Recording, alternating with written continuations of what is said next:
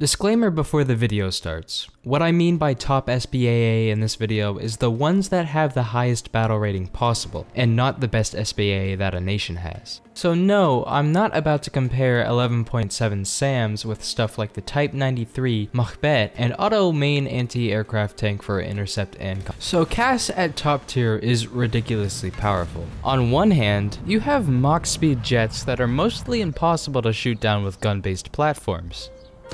And on the other, you have helicopters that can pop up and read your license plate from 20 kilometers away. If you try and do something about it, they will faint from the overwhelming force of direct eye contact.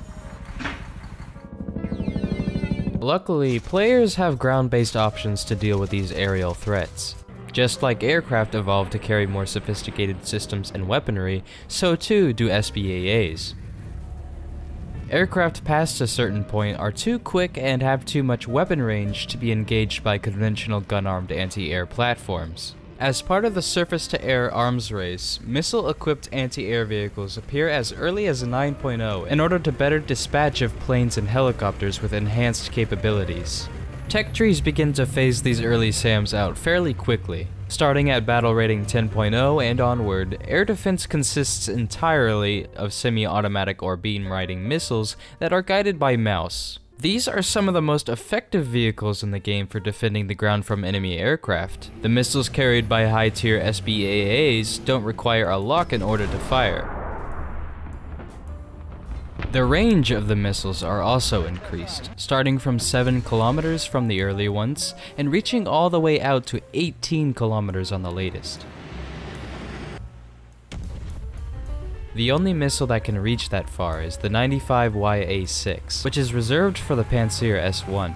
The Pantsir S1 shares its spot with 3 other vehicles as the only 11.7 SAMs in the game.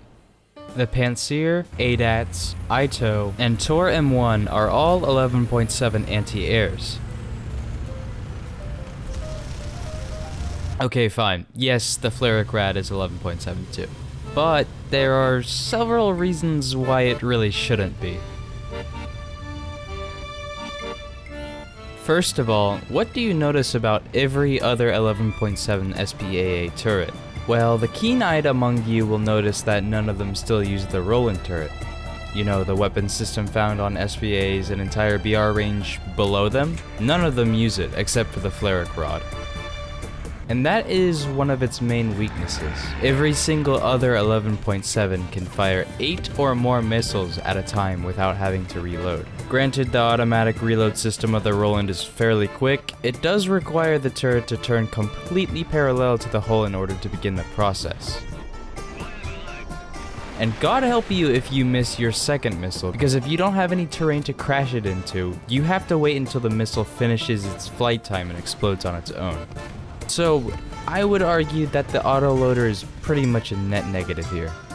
As for the platform that the FlaRakRad is based on, the Mancat A1 truck isn't exactly superb either. Mobility, as to expect from the biggest ground vehicle in the game, is not the greatest.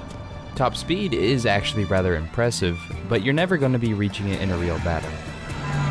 It's not very survivable either. Despite internal modules being very spaced out given its size, it's not like it really matters in the event that an enemy sees you. Because even if their main gunshot doesn't kill you, the FlaRakRad is protected only by armor plates 5mm thick. This means that there's virtually no gun in the game that can't pen it. Not even the Puma's MG4. All in all, if you want to live in the FlaRakRad, it's best not to be seen. But good luck with that. Now it's time to talk about the VT1s. Before the update Sky Guardians, the VT1s could easily be considered to be the best surface-to-air missile in the game. Now you would be better off using almost anything else. Since Sky Guardians, the VT1 has been nerfed in 2 major ways. First of all, it now has a guidance delay for the first 2 seconds it's launched. It flies completely straight and is essentially dumb until the first second has passed. It might not seem like a big deal, but keep in mind that the FlaRakRad has no guns. This means that it has virtually no capability to engage moving targets that are too close to it. You have to be skilled enough to lead the missile before launching it. In addition to this nerf, for some reason, The VT1 can't follow the mouse from anywhere on the screen like with any other missile. This means you also have to be extra careful not to move the mouse too much. The second nerf it received was part of the SACLOS guidance adjustment change.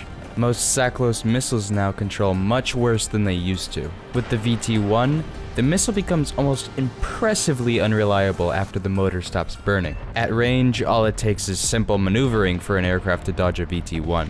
The Ito 90 was hurt by this change too, since it also employs the VT1 as its main weapon. But it's especially problematic for the FlaRakRad, since it doesn't get 8 to launch at once.